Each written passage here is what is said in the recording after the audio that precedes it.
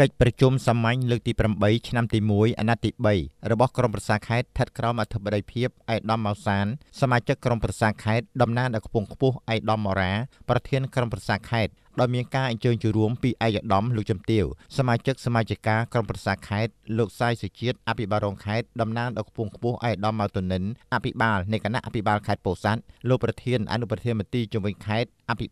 បាលរងស្រុកក្រុងនិងកងកម្លាំងប្រដាប់អាវុធទាំង3ប្រមាណ69នាក់នាព្រឹកថ្ងៃទី4ខែកុម្ភៈឆ្នាំ2020នៅសាលប្រជុំសាលាខេត្តពោធិ៍សាត់របៀបវរៈនៃអង្គប្រជុំមានទី1ពិនិត្យនិងអនុម័តសេចក្តីព្រាងកំណត់ហេតុកិច្ចប្រជុំសាមញ្ញលើកទី7ឆ្នាំទី1អាណត្តិទី3របស់ក្រុមប្រឹក្សាខេត្តទី2ពិនិត្យនិងអនុម័តសេចក្តីព្រាងរបាយការណ៍ប្រចាំឆ្នាំ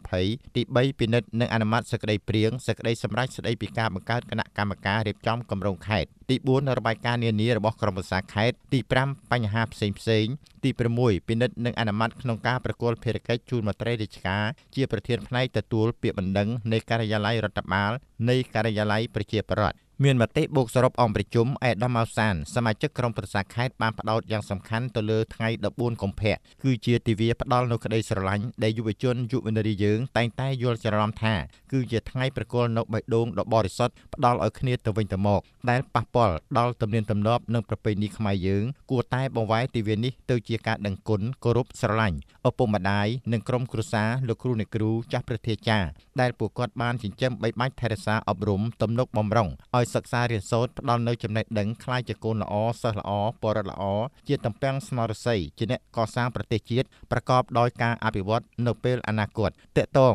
សុវត្ថិភាពចរាចរណ៍ដល់ក្មួយសិស្សានុសិស្សពេលចេញពីសាលារៀនសូមឲ្យមន្ទីរអប់រំយុវជននិងកីឡាខេត្តគ្រប់សាលារៀនទូទាំងខេត្តសហការជាមួយកងកម្លាំងនគរបាលរៀបចំសណ្ដាប់ធ្នាប់ធ្វើយ៉ាងណាកុំឲ្យមានគ្រោះថ្នាក់ចរាចរណ៍កើតឡើងត្រូវទប់ស្កាត់ការចាក់ដីបំពេញស្ទឹងនិងអូរមិនថាតែនៅម្ដុំស្ទឹងតូចក្នុងសង្កាត់រលៀបក្រុងពោធិ៍សាត់ប៉ុណ្ណោះទេតាមស្ទឹងពោធិ៍សាត់និងម្ដុំផ្សារក្រគរនៅក្នុងស្ទឹងក៏មានការសាងសង់ផ្ទះដោយនេះអាជ្ញាធរគ្រប់ស្រុកនិងឃុំត្រូវមានវិធានការទប់ស្កាត់ឲ្យមានប្រសិទ្ធភាពប្រកបដោយភាពទន់ភ្លន់តែត្រូវមានភាពម៉ឺងម៉ាត់ចំពោះការបង្កើតឲ្យមានសមាគមខ្មែរមួយមានរថយន្តសម្រាប់ដឹកសពឯកឧត្តមបានសំណូមពរឲ្យមន្ទីរធម្មការនិងសាសនាខេត្តធ្វើជាមេក្នុងការចលនាគ្រប់វត្តអារាមទូទាំងខេត្តដោយមានការចូលរួមពីព្រះសង្ឃលោកអាចារ្យគណៈកម្មការវត្តនិងពុទ្ធបរិស័ទក្រុមប្រឹក្សាខេត្តគណៈអភិបាលខេត្តមន្ត្រីរាជការតាមបណ្ដាមន្ទីរនានាជុំវិញខេត្តដោយមានអ្នកគូប្លង់រថយន្តដឹកសពទៅតាមរចនាបថរបស់ខ្មែរដោយយើងធ្វើការប៉ាន់ស្មានតម្លៃទៅអស់ប៉ុន្មាន